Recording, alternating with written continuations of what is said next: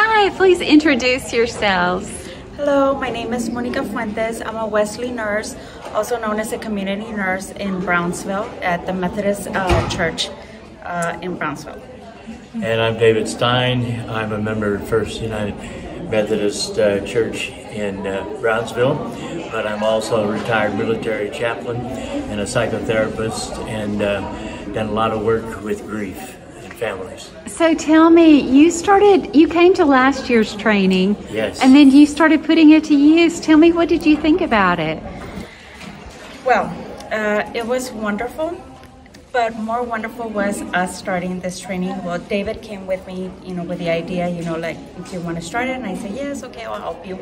So we started this group, and it really, it's amazing because we really noticed how people were so grateful to be able to have a safe space where they can share, what their life experiences.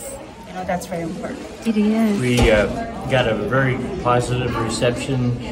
We had small groups, about 6 or so, but they really were interested in keeping it going, and so we're going to reschedule another 6-week sessions. So, starting October 14th. I don't remember if it's the 12th or the 14th, but we're going to start the new session.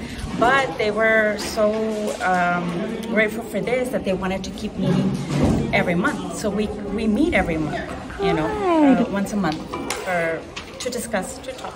And what we also want to offer our service and interest in the regional areas that other leaders have taken this training, or start new sessions. So whatever we can do to help ripple the information out, because church faith communities really need this kind of education experience.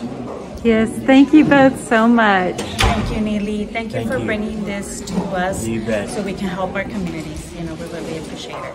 Thank you. Thank you.